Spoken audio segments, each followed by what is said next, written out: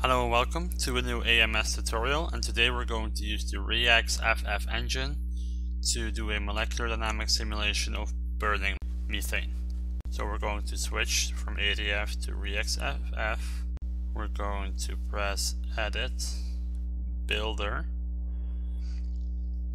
We're going to remove the current one.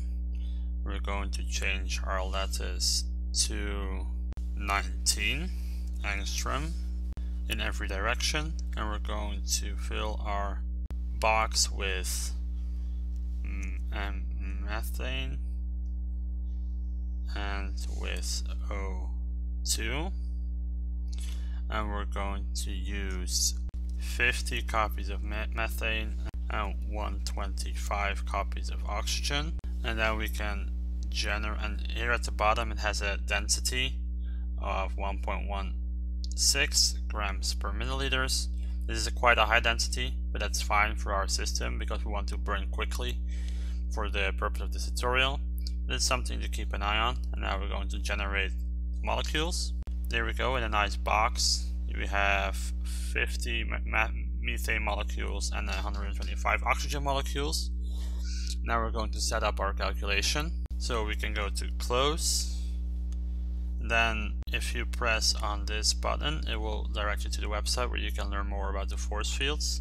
For this force field we will use CHO, which is a force field for carbon, hydrogen and oxygen, and it's specialized in combustion, which is what we're doing in this simulation.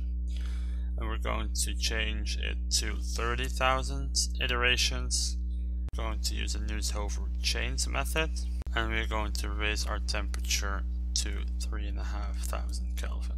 This Newton-Hoover thermostat yields better overall sampling results in general. The Newton-Hoover damping constant is dependent on the system size because ideally it should match the period of the internal oscillations of the system.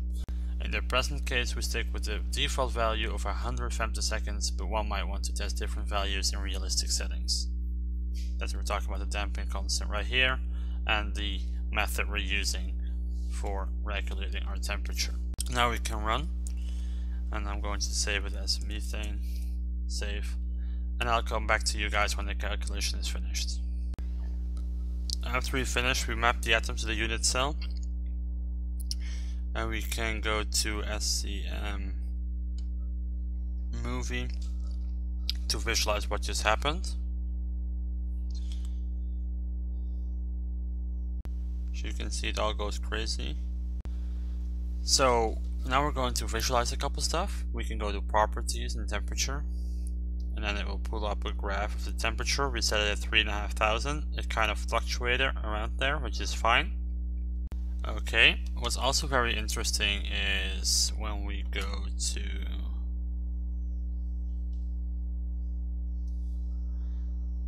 after at about 25,000, so let's go around here. We go to properties, molecule fractions. This is interesting. So now you can see H2O 36. Do we have some CO2 molecules? Yeah, we do have 6 of them. So we can visualize them now. Yeah, so now you can see how many water molecules were present over the time of the simulation. You can do the same with the CO2 molecules, also increasing, and this one should be decreasing. Beautiful. Okay, so now we're going to see the CO2 molecules very clearly. We're going to close this, and we're going to view molecule wireframe, and then we go to the curve that selects the CO2 production, which is blue. We click on this, and then we go view molecule balls and sticks. There we go, that's the CO2 molecules in our system. And you can also use view, fly to selection a couple times if you don't want to go through this process. That's it for this tutorial. If this tutorial was useful for you, please leave a like down below.